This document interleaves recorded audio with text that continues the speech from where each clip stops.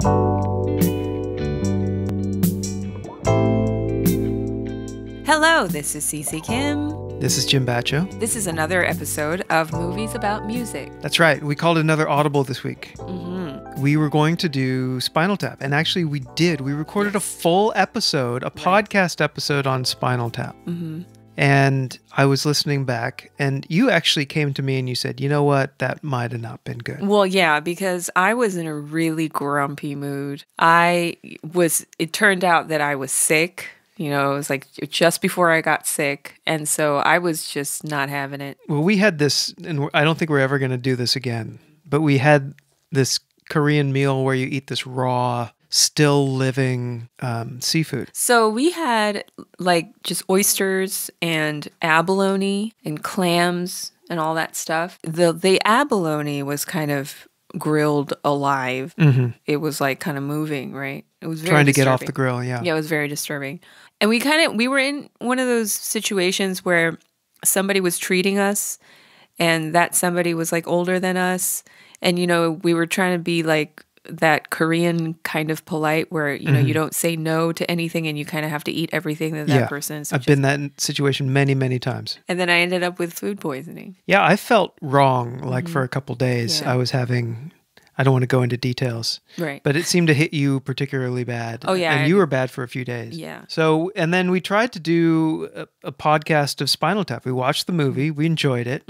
But then I also realized that, you know, my non-facts kind of approach to doing this podcast, I want to, as I've said many times, I want to go into the film as a film. I don't want to explain, you know, factually too much what things are, And just to talk about what the lives of the people are in the movie. But I realized with Spinal Tap, I shouldn't have done that. Like, Well, I really also, needed my information. I feel like I just want to go on the record to say that I never thought that was a good idea to not I know, do I still think it's a good idea, but I still feel that way, but I am going to make more of an effort to at least know the things that I'm talking about. Okay, and so is that why you did some research about the movie that we just I did a little saw? research for the movie that we just saw. Good, okay. So what movie did we see? A Star is Born, but the 1970, what version? What was it? 1978. So here's evidence of my research that I've done. Okay. Mr. Facts. My dad used to say Fax Factus. So my name is Fax Factus. Okay. Right now. There have been kind of 4 versions of this. There was a 1937 Janet Gaynor, Frederick March version, which is not really the same story. Right. 1954, there was a musical with Judy Garland and James Mason, and that's kind of the golden age of musicals. We haven't seen that. Have you? I have not seen that. I haven't seen it. But I've seen bits and pieces of it because I love Judy Garland. Yeah. Yeah. So we're going to try to see that for another podcast. And then, did I say 78? It's 76. Okay, yeah. 76, and this is with Barbara Streisand and Kris Kristofferson. Of course, more recently, there's been the Lady Gaga and Bradley Cooper film that came out in 2018 that was nominated for a bunch of Academy Awards. I didn't see that one either. So I've seen none of these 4 movies. I should amend that to say maybe I saw the 1967 version because I definitely remember it, even though I was 7 years old. You mean the 1976 What did I version? say? 67. Oh, yeah, that would be... You weren't born yet. No, that was prior to even like insemination. Right. Yes. So there wasn't even any seed of me. Exactly, yeah. You know, when I was 7 years old, my parents used to drag me out to see these movies because they wanted to go, and I don't even remember my sisters ever going. But for some reason, I was always going to the movie. Maybe I wanted to go. Yeah. And you know, needed a babysitter, and they probably couldn't find one. That's bingo. They didn't want to pay for a babysitter probably, or they didn't want to get a babysitter. Or maybe I wanted to go. I don't know. But I saw a lot of movies with my parents as like, you know, 6, 7, 8, 9, 10-year-old kid. Some very questionable movies. Right. Anyway, I may have seen this movie because it seems to have an imprint on me. I think at the time the movie came out, regardless of whether or not I've seen it, you know, Barbara Streisand was a big star. And, you know, kind of an emerging star, I think, at that point. And she kind of falls into this Cher, Bette Midler, this kind of actor... singer. I think she was maybe one of the first who did this kind of thing. And it was basically a star vehicle for her. Yeah, clearly. Yeah. I mean, her name is all over the credits. It was a Barbara Streisand music video. Like, it was a concert. I felt like, yeah. This film is also notable, and I think this is why we're watching this. For the screenplay was penned. Now, it's a very complicated kind of story of how this film came about. One of the drafts of the screenplay, one of the main drafts, was by Joan Didion and John Dunn. And they worked on it as a musical about a husband and wife musical partnership, kind of inspired by James Taylor and Carly Simon, who at the time, were big, singer-songwriters. According to the director, they were parallel and competing. They had parallel and competing careers. Okay. Anyway, I think that was the inspiration. I think that they called it A Star is Born without knowing about the previous ones. I'm not sure about that. Okay. The movie was brought to Barbra Streisand as a star vehicle for her and to fulfill a studio commitment, apparently. So it was one of those kind of studio deals. And Didion and Dunn, they left the script writing process after the third draft. Okay. It's not clear why, as far as I could tell. Here's where things get weird. Barbra Streisand's partner, this guy named John, I don't know his last name. He was a hairdresser for Hollywood. Okay. And they were romantic partners. And then they hired the director, Frank Pierson, who was best known as a screenwriter. So he reworked the script. Okay. He was offered the film. He did a lot of successful Hollywood films as a scriptwriter. He didn't do much directing, I don't think. So the two of them left the script, and it was left to the director to pick it up. And this guy, John, Barbra Streisand's partner, got involved, and it just became a mess. Okay. And the whole thing became a disaster. Okay. This movie is not a very well-reviewed movie. So wait, just for clarification, Barbra Streisand's partner, John something, the hairdresser, he was involved in what capacity? Was he involved in the script writing? So there's a whole scandalous thing where the director of the film, after the film came out, it got really bad reviews. And the director penned this essay and published it in, I don't know, Village Voice or something like that. Right. Just explaining why the movie was a disaster. Okay. And really shitting on Barbra Streisand and this guy, John, because they were meddling with the filmmaking process and trying to control things. See. So it was kind of like a couple, a Hollywood couple, coming into the movie and trying to hijack things to make Barbra Streisand kind of look good. Oh, okay. That makes a lot of sense. Yeah.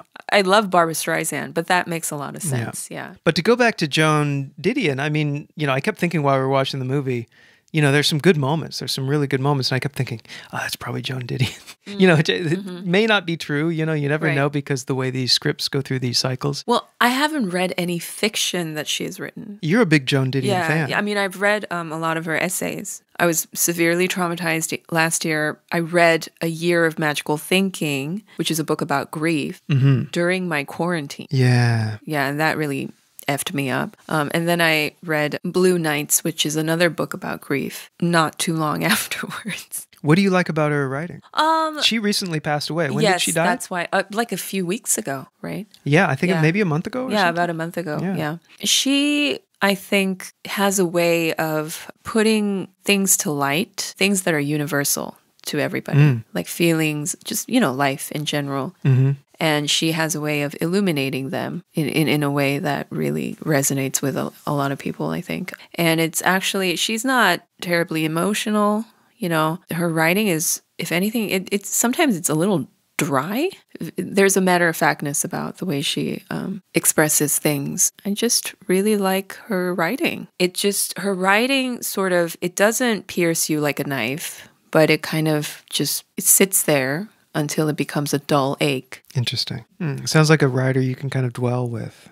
Yeah. She's had an extraordinary life, but she makes it sound so normal. Like she wrote an entire book about grief after her husband died and the process of that grief and what goes through your mind, like from the beginning, like for an entire year. And that's the magical year of thinking. I see. The year after her husband died. Okay. Yeah. That's something that I would like to read about because it kind of, it happens to a lot of us, right? We outlive our husbands, a lot of us outlive. Yeah. And I've been sort of obsessed with this for the past year or so because you're older than me. Right. On average, women tend to live longer anyway. So I've been just incredibly consumed by the thought of living like a couple of decades without you. So it was like, I think her way of living, moving on and continuing to live was writing. So it was like a very ritualistic thing for her. Right. Well, this is a movie about living on. I guess we can go ahead and spoil that. Yeah, right? well, very much so, I think. Yeah. Because I have some things to say about that ending scene and why that ending scene was the way it was. Well, I want to get to that, Right. and I want to get to the the final performance. But let's maybe ramp it up a little bit. I think everybody's familiar probably with the plot. Right. I kind of want to get into what you thought of the dynamic between Barbra Streisand and Kris Kristofferson. So we didn't really talk about Kris Kristofferson. We talked about Barbra Streisand. So who is he? Well, where do I know him from? Yeah, so Yeah. Kris Kristofferson was quite big in the 70s. He's one of these guys. He's like one of these just romantic characters. He's a man's man. Okay. As we used to say. You know, singer-songwriter. I think he graduated with some high honors from an Ivy League college or something like that. Here again, I'm going from memory here. But I think he was highly educated. But he wrote these blue-collar country tunes, kind of folk country tunes. He's not the greatest singer in the world, but he's a great songwriter. Okay. And he wrote like Me and Bobby McGee, which Janis Joplin made famous. And he's written a lot of songs. He worked with Willie Nelson and Johnny Cash, I think. But yeah, he's a very highly respected musician and singer and songwriter, mostly a songwriter. But he's also been an actor, like he was in the Blade movies with Wesley Snipes. Really? So he's a legit actor also. He moved from music into acting. Yeah. So he and Barbra Streisand, I guess, have that in common. I don't know how many movies she really did. I think she did Funny Girl, Barbra Streisand. Oh, she did a lot of movies. Yeah, I think she did. Great movies. I think she did. Yeah. A Mirror Has Two Faces. Okay. She did... Well, I heard for this movie, she wanted to get Marlon Brando. What? Yeah. Who I don't think I want to ever hear sing. Yeah. And he was kind of like a little older by then, wasn't he? Like, well, that's what I was thinking when I was reading about this. I was thinking Brando, so 76. I'm thinking Brando in Apocalypse Now. Last Tango in Paris, Brando. Yeah. You're right. That's old. Yeah. It's old, yeah. But it wasn't like objectively old. He wasn't like objectively old, but he... Objectively old. No, but like Marlon Brando, Marlon Brando did not age well. Like no, he didn't. He really grew, like he really He's pretty grew slimy old in Last Tango in Paris. Oh my God, he was so slimy. It traumatized the hell out of me, that movie. Well, it traumatizes... The main actress. The main actress too, yeah. I mean, he was a gorgeous man. He was 60s. the best looking man who had ever lived. Yeah. You're right. What's the one? Streetcar Named Desire. Have you seen that? Yeah, of course. Yeah. He's amazing in that movie. Yeah. So that would have been interesting. But no, Kris Kristofferson, he's, I think early on in the movie, we were like, what is this? Like his music was not good. Yeah. I had a hard time buying that he was a rock star of that caliber. Yeah. Because his singing was not very engaging in a way that he rock doesn't stars have that usually, voice. Yeah. You would need somebody who's got that in their voice, and he doesn't have it. Right. Like I've got some Kris Kristofferson albums, and I listen to him and I like him, but not a huge fan of his voice. Yeah, he doesn't have that voice. He doesn't have the kind of presence in his voice, in his singing, that would command a crowd like that. And I was wondering what you thought about his voice, actually, just through this movie. Like his voice, it's not that he's singing off key, I don't think. Obviously not, yeah. But it's the way he moves through melodies is very strange. It's a little robotic. There's a metallic and grainy quality to his voice that is not like that engaging. It's not, he kind of sounds like he's been singing in a lot of bars. Exactly. Yeah. So he's kind of like the Tom Waits before there was Tom Waits. That's how I would think of Kris Kristofferson. Yeah, and usually those kind of artists, they don't end up singing in those kind of stadiums. They do end up, so that's it. I had a hard time believing that he was a star of that level. I agree. This is 76. This is one of the early versions of that kind of dangerous rock and roll dude. Okay. Yeah. Don't you think? I mean, because I don't think there was a lot of movies before this one. There was Janis Joplin, there was Jimi Hendrix, there was Jim Morrison. They had already come and gone. No, but maybe what you're saying but maybe is not depicted in a film. Depicted in a film, yeah, exactly. I think maybe in real life there were probably a lot of that kind of behavior. Yeah. So we get to see kind of this behind the scenes of a debaucherous singer. And he's not a bad guy. Right. He's just a drunk. And he just doesn't just doesn't want to work, I think. Yeah. Like a lot of musicians I know. Yeah. He's very. I found him very convincing. Yeah, very, me too. very Yeah. realistic Yeah. kind of character. As a character, yes. The singing, no, but as a character, yes. Like they don't want to be a vehicle. Like they don't want to be like a dancing monkey to make money, you know? And I totally got that from his character. Like he doesn't want to, you know, he's essentially like a singing, guitar playing man who doesn't want to listen to anybody. Yeah. You know, he just wants to do what he does. Yeah. And you can't control somebody like that. That's the whole problem with this business. Yeah. You can't get, you know, a musician to do something other than what they're going to do. They're like cats. Musicians are like cats. Totally. And those things are totally mutually exclusive. And what they don't understand is like, you know, a lot of business people, I hear a lot of people say things like, if only he would just be on time, then he would be like, you know, perfect. And I'm just like, no, if he were on time, he wouldn't be as good. Yeah.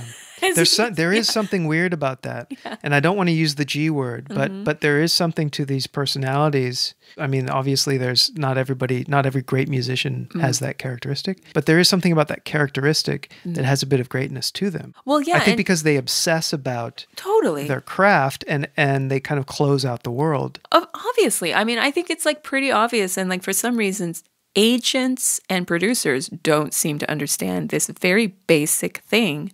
And they just get so frustrated. It's like, what do you expect? I'm like, in order to play music at that level, in order to continue to write great songs, you give up something major. And along the way, you give up more and more things like being on time, like not being sober, you know, like being sober and having a family, whatever, you know, being monogamous. And that's the price.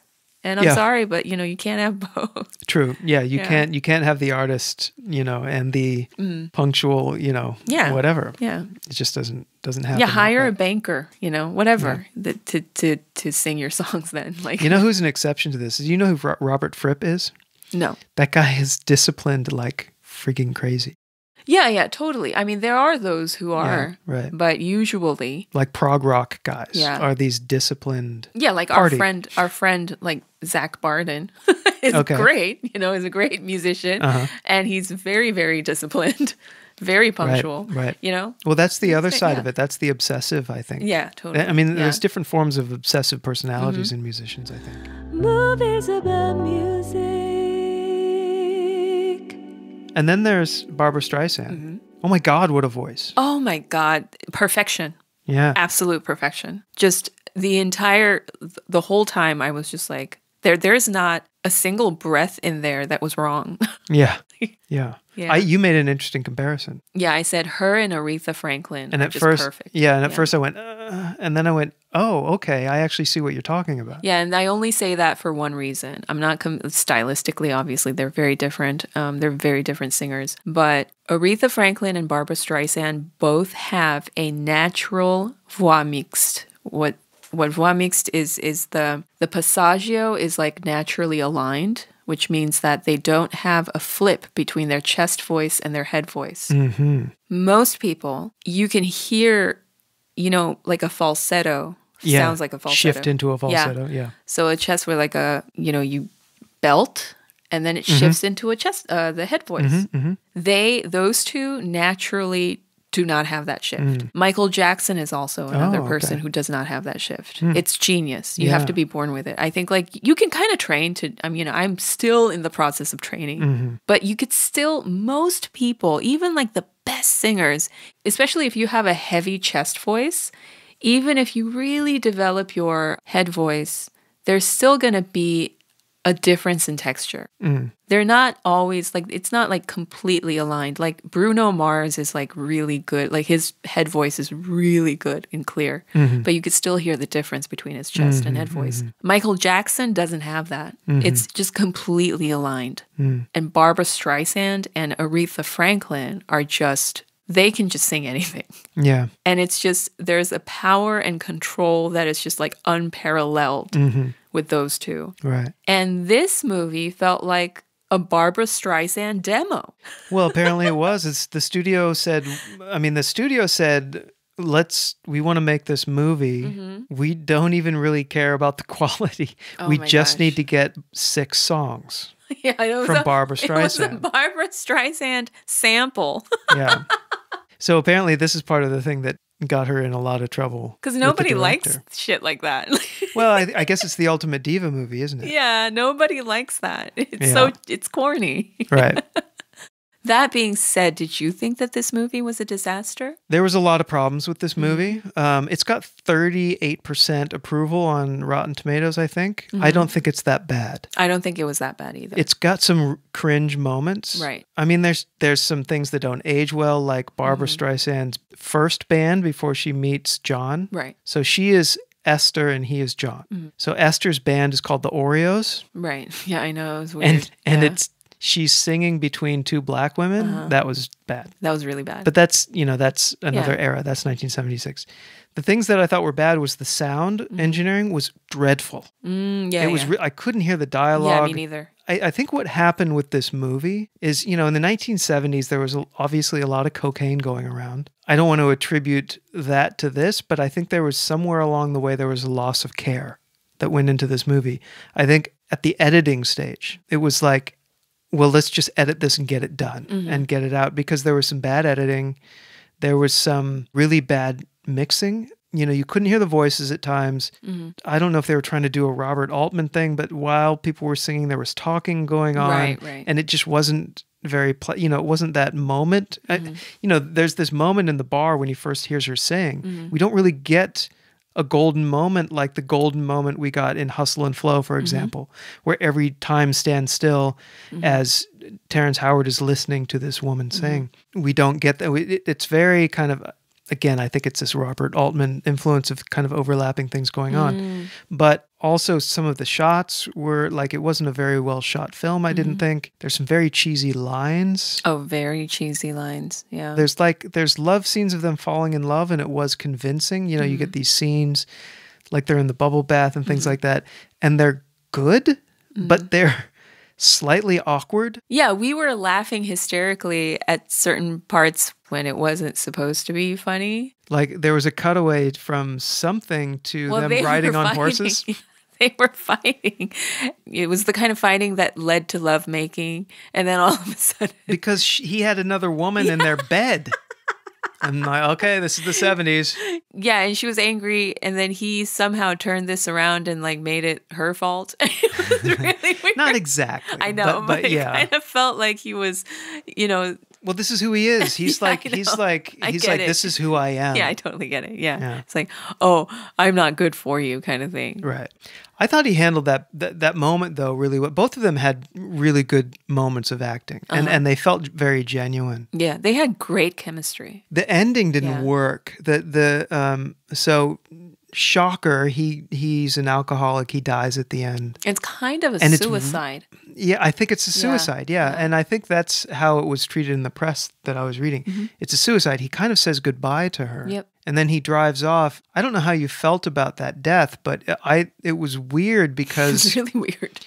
well, he's playing her music in the car on an 8-track. Oh God, the 8-track. I remember the 8-track. The song ends and he's going over this horizon. He's driving crazy ass fast. And then we cut away to this crane shot kind of pulling back to reveal the car accident. There's no music playing. Right. It's just dry sound. Yeah. And then she shows up. And I don't know. I don't know how to feel about it because it was almost like, oh, here's the obligatory, he's dead. Yeah. I don't know how you felt about it. It was weird. It was Maybe- really okay. weird. I'm thinking maybe I'm wrong. Like maybe there's it's not overly dramatic. But then I think it needs to have some drama to But it. then, the whole movie was overly dramatic, but then that scene was really kind of dry. Yeah. Yeah. Like almost like a documentary kind of thing. Yeah. It was- But then it was very as the random. scene goes, it felt like in a lot of this movie, Barbara Streisand, the actress, needed time to work into her emotion in the scene. And I thought that happened like when you're first watching it, it's very dry. And then over time, I think she starts to improvise. I was wondering how much improvisation was going on in this movie. Then the tears start coming to her eyes. And then it becomes a little better. Right. I would imagine, right, that if something like that happened, there's a level of denial that takes place. Yeah, so this is what I was wondering. This is why I want to ask you what you thought of it, because in a way it was good. Pretty good. It was accurate. Yeah. To how somebody might respond. She's like, Yeah, I thought she's wiping his face. She's trying to make sure he's warm. I would think that a lot of people would react like that. There's definitely a level of denial when somebody you care about dies. Yeah, shock. Yeah.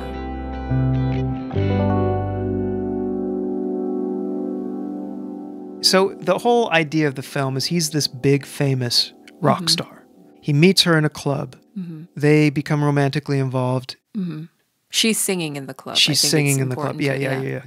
In a sense, I guess he discovers her, but not looking for stardom for her. He just kind of falls for her. Yeah. He knows she's a good singer because he saw her sing. But then she becomes a star through him. Right. This is the movie A Star is Born. Yeah.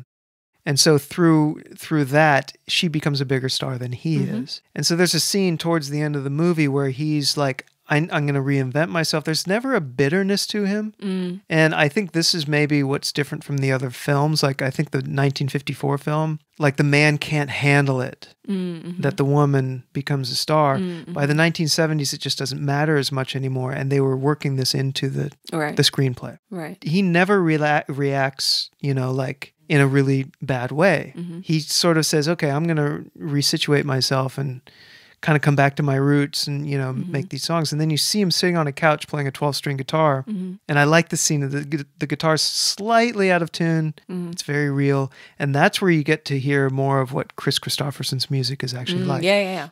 He's singing this song and it's nice. And he's got this nice melody for a very simple chord progression. And he keeps getting interrupted by the phone, and the phone is for her. Of course, he's not getting any calls himself. But then later, and this is kind of weird the way they handled it, but she hears a tape recording of this moment. After he dies, she turns that into a song. And that becomes the final song of the film. So here we are at the final song of the film. And you and I were both sitting there, not talking, right? We're watching the movie. We're lost in the movie. But we both kind of had we talked about it afterwards. We both kind of had the same reaction. Like there's a process to this song. So this is what I was thinking. It was like a beautiful song, a little bit overacted. I felt like it was overly directed. Like in the beginning, it was a ballad. And I was like, wow, this is a Barbra Streisand demo in which like she belts and then she whispers and then she's like, kind of crying in the middle of this one verse, and then she belts again, but this time it's a little croaky because she's crying. And then all of a sudden it takes this disco turn, but like this disco gospel turn. And it does this weird Bohemian Rhapsody shit where it's like, there's like a million, like, how would you describe it was a weird song. What happened? It was, so first of all, it's a weird song. There's no discernible chorus in the song. There's sort of these stages of movement that are almost like exercises for her voice. It starts off really well, I think, with the melody, the Kristofferson melody. Who knows who wrote the song? Maybe Barbra Streisand wrote the song. It starts off really well, and it's quite emotional, and I was watching and I was transfixed.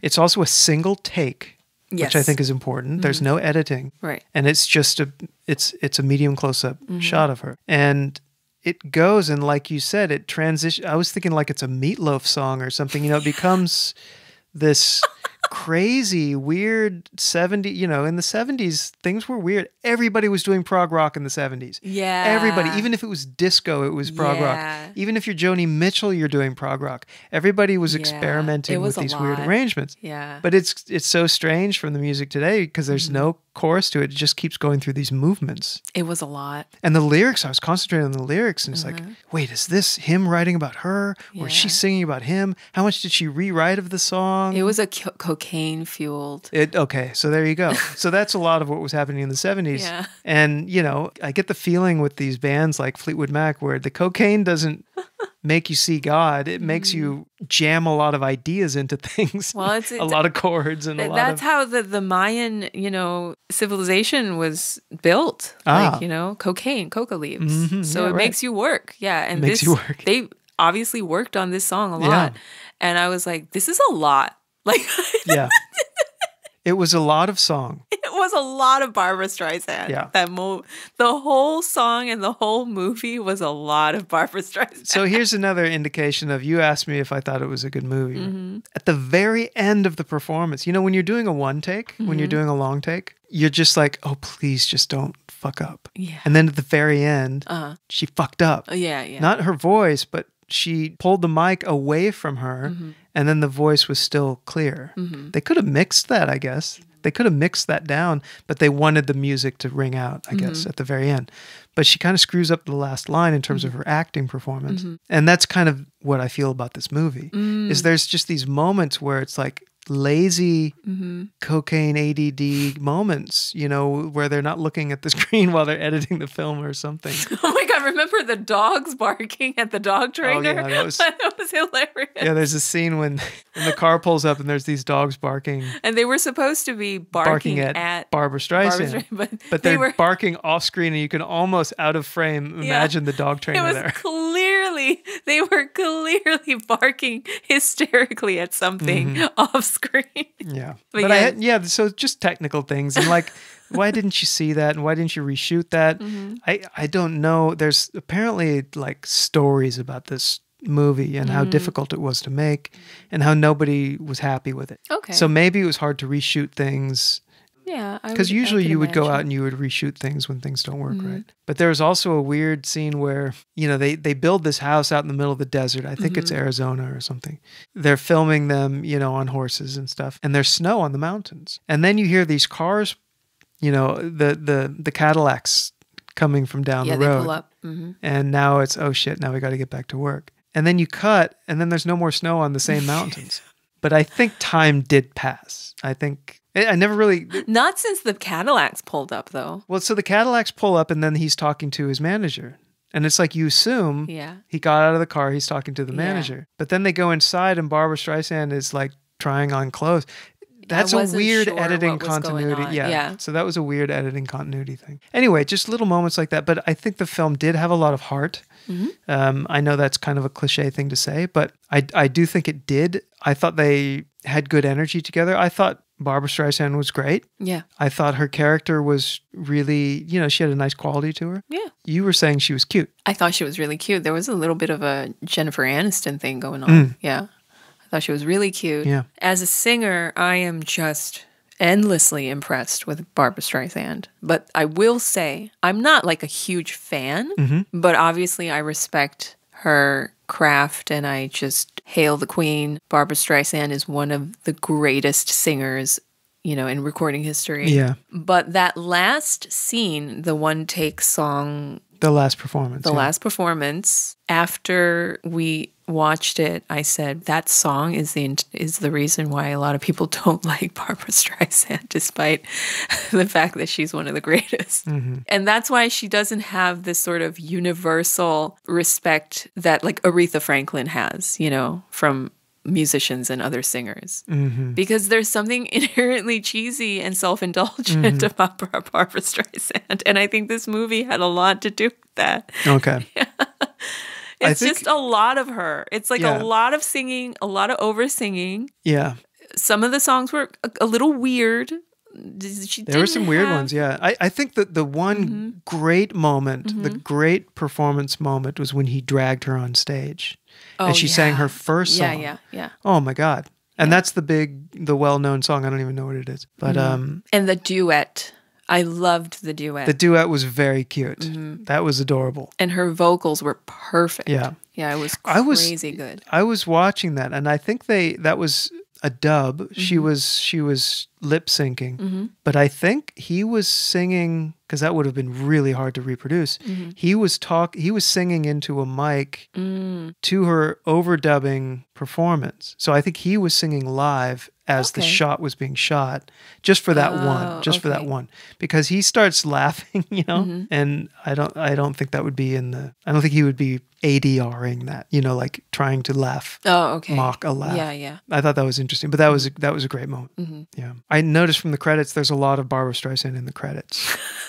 So she's something like music ideas person. There's a credit or something like that. I don't know. I got it wrong, but music director, whatever. Phil Ramone apparently did the recording of the music, and I think Montrose was Kris Kristofferson's band, John's band. I've never been a big Montrose fan myself, but 70s rock band, one of those 70s rock bands.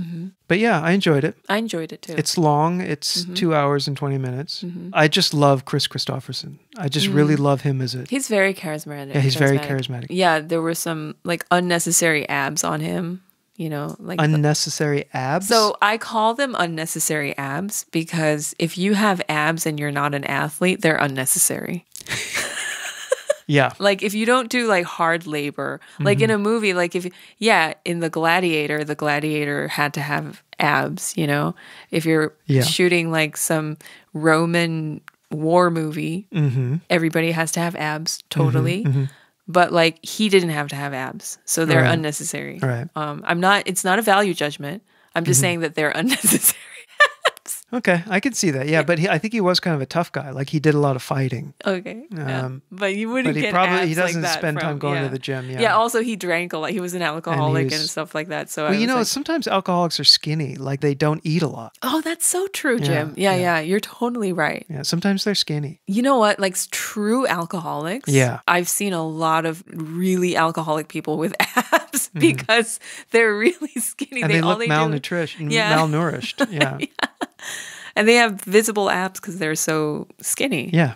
And they're also doing drugs too, usually, these skinny people. Well, he was doing cocaine. Yeah. But he wasn't he wasn't skinny. Like he literally looked like a male model kind of. He looked great. He looked great. Fantastic. Yeah. He was like, his arms had like unnecessary definition. Yeah.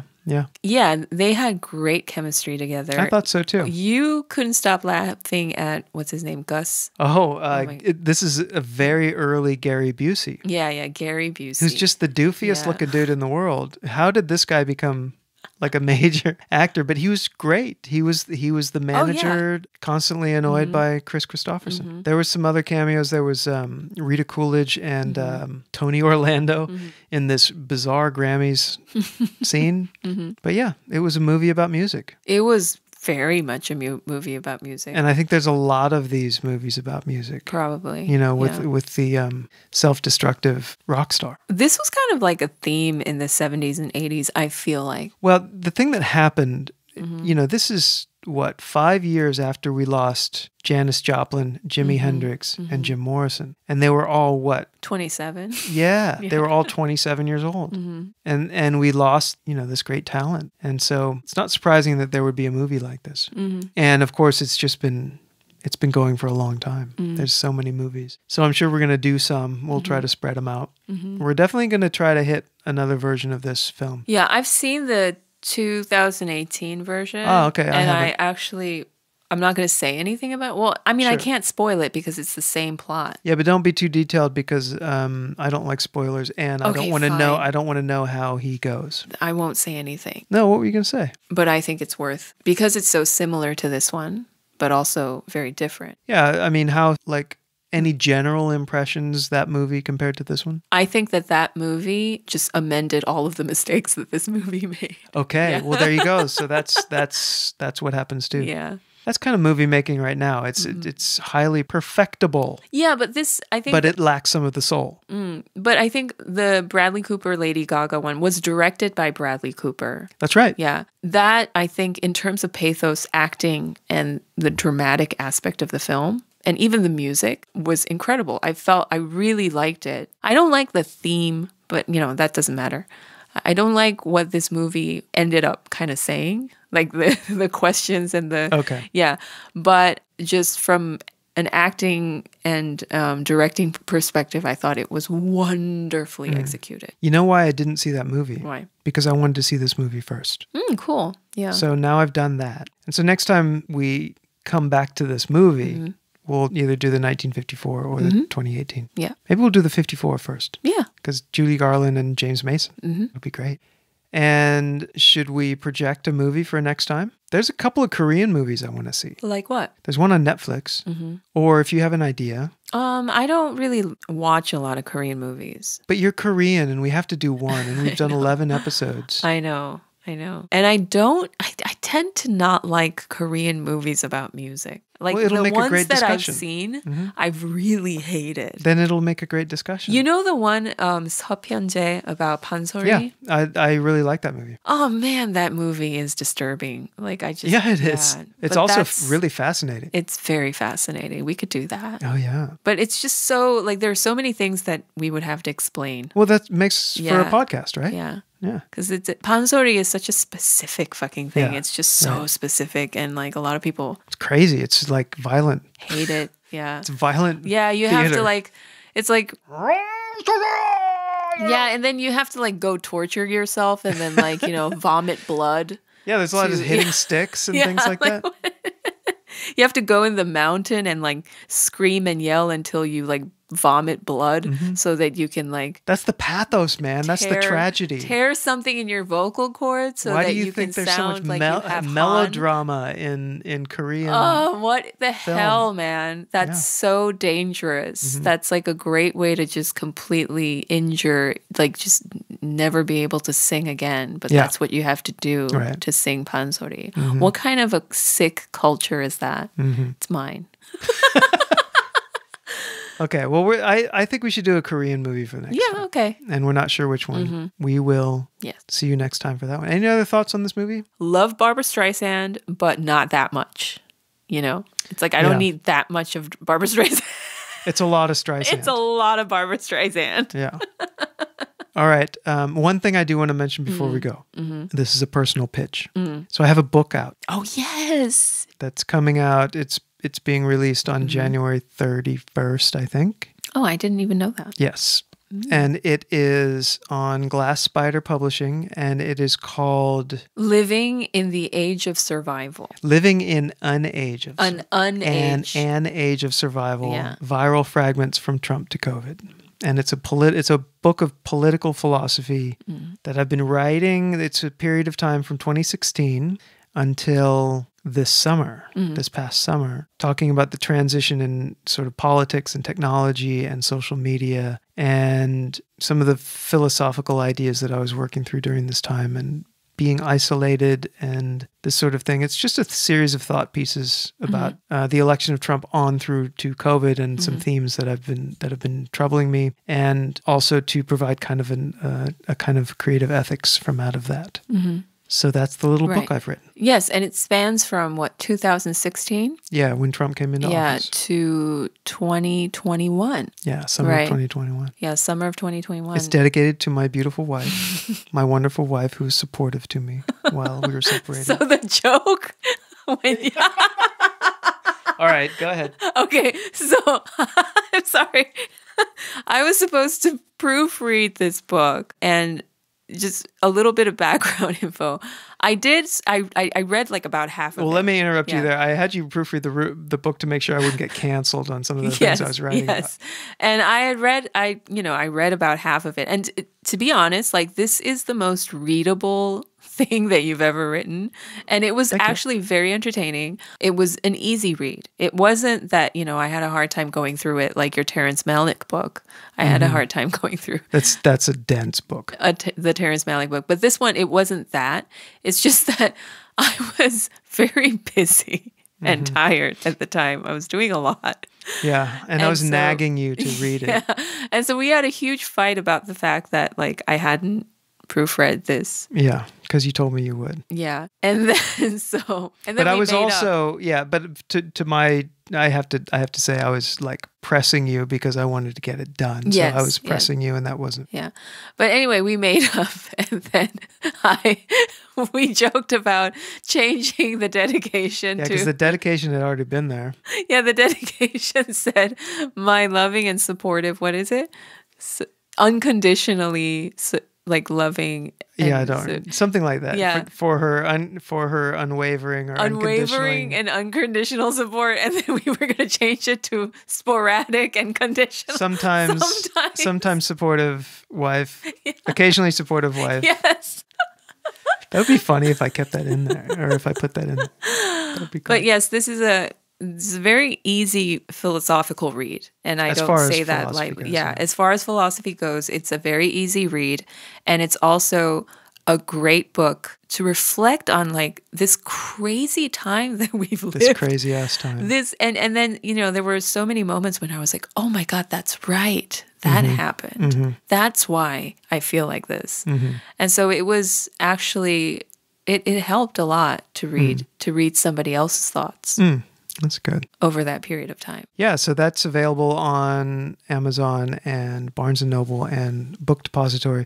We were trying to avoid the Amazon thing because I think Jeff Bezos is the devil, and we're doing that in part.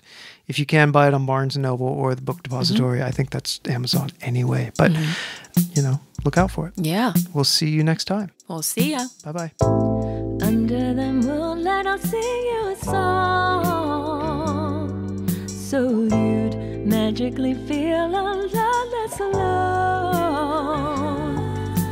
Hopefully, they'll live eternally